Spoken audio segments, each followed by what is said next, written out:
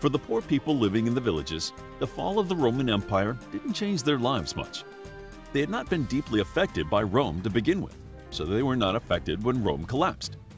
Although there were tribes and battles to worry about, they had worried about those under the Roman Empire, so it wasn't exactly a surprise. As the elites fought for land, the poor took oaths of loyalty to lords and became part of the growing feudal system. Most people were poor during the early Middle Ages.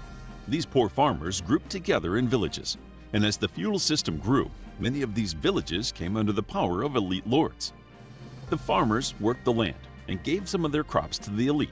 In exchange, the elite would give the farmers protection from wandering tribes who might try to plunder their homes. The poor didn't have much to plunder, though. They lived in cramped huts with thatched roofs and few to no windows. Their animals lived in the hut with the family in pens that occupied about 1/3 of the hut.